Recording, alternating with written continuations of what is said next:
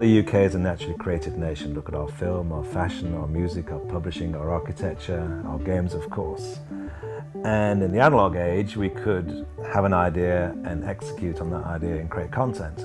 But in the digital age, we have to have digital making skills to be able to enable our creative skills to turn into products and services.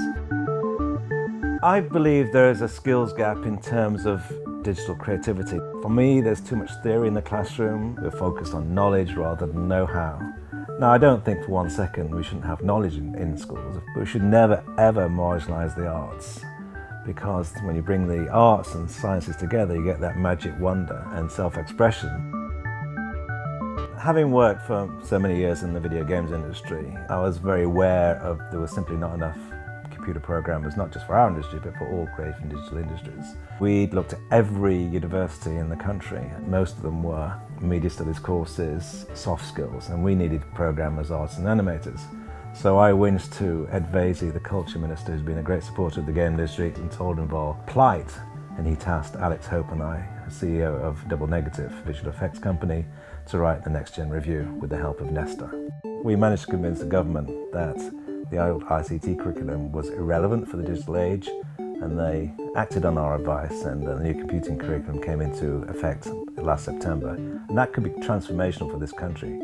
England is now the very first country that has computing in the curriculum from primary and secondary school as mandatory.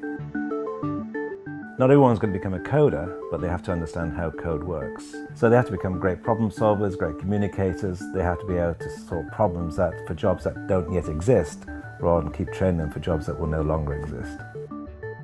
I fully recognise that many ICT teachers who taught the old curriculum might not feel equipped to teach the new computing curriculum, but that shouldn't be a reason not to do it.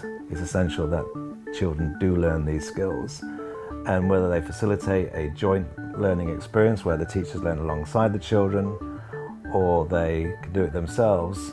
If they want some best practice, they should go to Digital Schoolhouse, and there they will learn the relevant skills that children have to have for a future if they consider themselves to be digital citizens. It gets children to actually learn by doing. It gives a hands-on experience, a practical application of the theory that they might learn in class.